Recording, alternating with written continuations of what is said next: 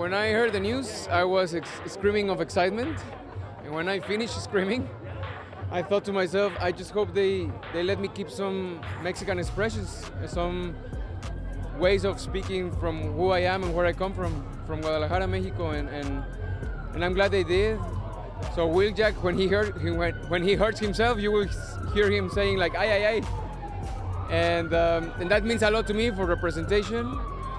And it's just I still cannot believe it, and I hope like the people like the film and what I did with Will Jack.